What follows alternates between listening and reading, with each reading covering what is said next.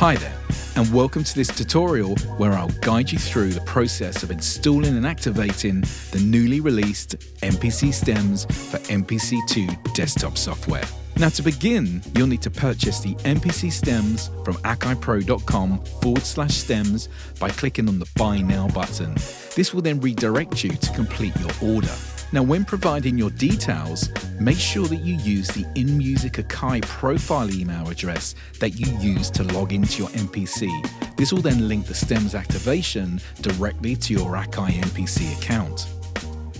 After completing your purchase, it's essential to update your MPC software and firmware to the latest 2.14 version, which includes support for MPC STEMS. Now this can be downloaded by using the address listed below. Now you can also update your MPC software and hardware by using the wireless updater by clicking on Check for Updates. Now to install MPC STEMS, launch the desktop MPC software, then go to Settings, and then to Activations, making sure that you've logged into your AKAI profile account. Here you will see MPC STEMS. Now click on Activate and then download the STEMS algorithm that will complete the installation process. Now that we've finished installing STEMS, we can use our MPC in controller mode to control STEMS.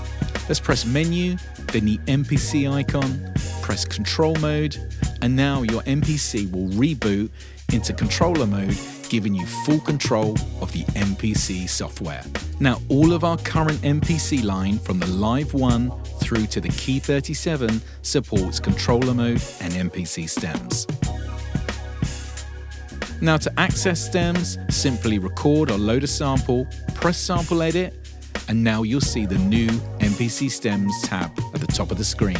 As soon as you press this, you now have access to MPC STEMS. Now to learn more about MPC STEMS, visit akaipro.com/stems to explore this exciting brand new feature.